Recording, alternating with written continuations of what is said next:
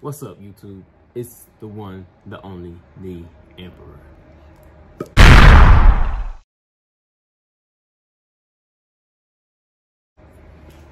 Alright, y'all. So this video is gonna be a little different today. Alright, the video right here is for the American people. Alright, so y'all already know how I am.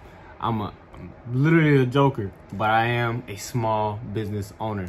Alright, so my business is in real estate, if y'all didn't know. Now you do. But over the past 6 months, we've been watching the House, the Senate, Congress, the president go back and forth, back and forth, back and forth. We're getting no deal done. They have literally signed one deal that sent everybody here, or sent everybody in America, $1,200 in stimulus, plus $500 if you have kids, and $600 of unemployment if you can get on unemployment. Yeah, they sent one bill out or whatever. So, like, that's not enough. And we've been losing jobs and all this stuff. It's not enough. All right. If you tell somebody to last $1,200 on 6 months, it's not gonna happen. It's not gonna happen. The way the world is set up, it's not gonna happen. All right. You need more income than that. And over these past 6 months, we've been waiting and waiting and waiting and fighting and signing petitions and signing all kind of other stuff that we need to get done so we can get another bill, get some more help from the people that we voted in. All right. So I'm only going to be here for a short amount of time. This video is not going to be long.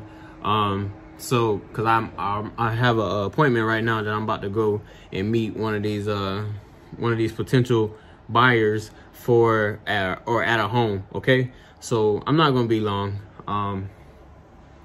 But anyways, if your party or parties, which I think all of them have, has failed you, it's not about Republican or Democrat or independent or turtle or elephant or donkey. It's not about any of that, all right? It's about who helped you and who didn't help you. If they said they were going to help you and come to this deal or send you more money or get you more help or whatever, and you're behind right now, you're down from what you normally are, which I think everybody in America is, no matter if you got laid off, business owner, whatever the case may be. I think everybody is down right now. So if you're down, I think you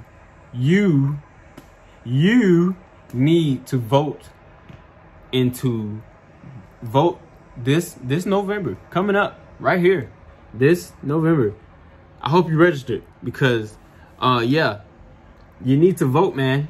Get these people out of the office, out of the Senate, out of the House, out of whatever, man. You need to get them out of there because they don't have the best in mind for us American people. You know what I mean?